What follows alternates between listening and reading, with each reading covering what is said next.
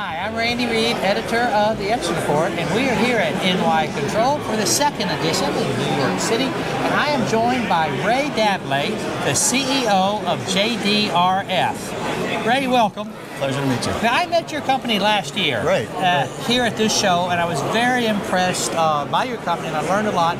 But what makes Autonomy Lighting by JDRF so unique? Well, fundamentally, it is the only technology in the world that self-commissions a full-featured luminaire level lighting control system with no human involvement before, during, or after the deployment. Simply put, the electrical contractor powers up the system and walks away. And what makes this technology particularly interesting is that it is the only adaptive technology where the system will automatically detect and respond to changes in the built environment, so that on day 2 after the installation, the facility team is not burdened with the maintenance and re-demising of the space. Okay, so to that point, I kind of wrote about that last year. Yes. And I had one guy to give me pushback. All right. And he said self-commissioning, no such thing. Right, right. So you must get that a lot. We get that every single time we present, and folks do not believe it until they see it.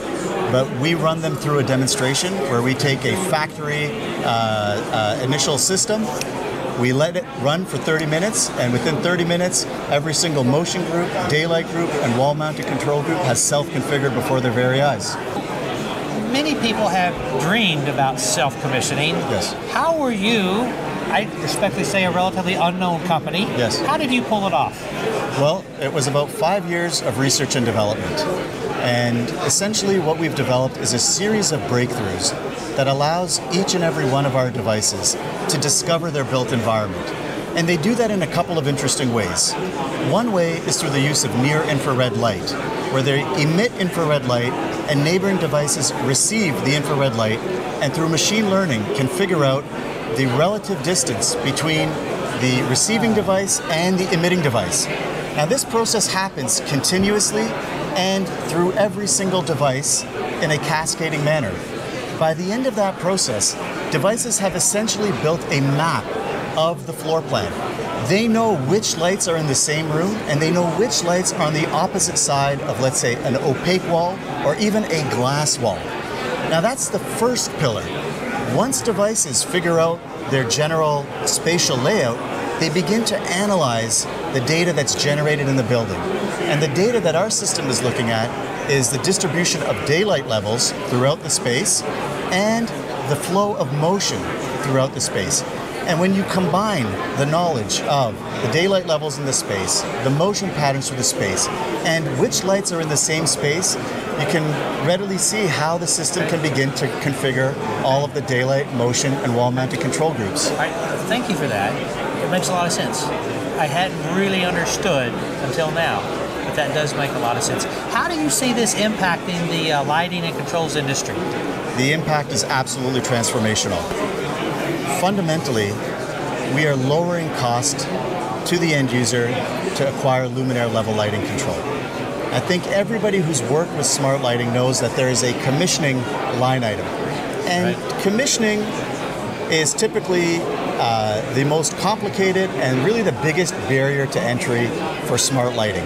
It is a process that requires planning, it is a process that requires on-site programming, and of course, at the end of the day, the customer is left with a static system that does not respond to change. They can't simply add, remove, replace, or relocate devices at will without repeating the commissioning or the setup process. So by removing that commissioning process altogether, we've drastically lowered costs to the end user, and we've now made smart lighting affordable to any project of any size or any application type. And I'd go so far as to say that this is really one of the rare examples, not just in the lighting industry, but across technology as a whole, where a new technology delivers superior performance at a roughly comparable or lower price than the incumbent. Wow, that's big. Yeah. Can you share any real-life examples, any installations that you have now? Yeah, so one of the big case studies that's been getting a lot of attention is with the largest retailer in Canada. And the challenge that they put in front of us is In their grocery stores, they want the lights above each grocery aisle to form an independent motion group so that when a shopper walks into the aisle, lights go from about 40% to about 80%. And they want the lights to operate in unison. Now, they do not want motion to be enabled around the perimeter of the store. And so the challenge they put to us was, can your system learn which lights are in the aisle, and when they figure out which lights are in the aisle, to synchronize their operation with the other lights that are in the same aisle. Now, the constraints they gave us is, there are no floor plans provided, no internet connection provided. They're not going to tell us how many lights are in the store or how many are in an aisle. We can't simply send a box of red sensors for the aisle and a box of blue sensors for the perimeter. We send them the same sensor, and we just ship them in bulk to the fixture company where they're installed at the luminaire factory. Contractors install them, and within hours of shoppers entering the store, our system has learned from the motion patterns which lights are in the aisle and which lights are in the same aisle and which ones are in the perimeter. And then you code it, and you tell the ones that are in the aisle to do X, and the ones around the perimeter to do Y. Yeah, so they already have their profile. All they have to do is learn whether they've been installed in an aisle or not. Okay. I may have to go see that.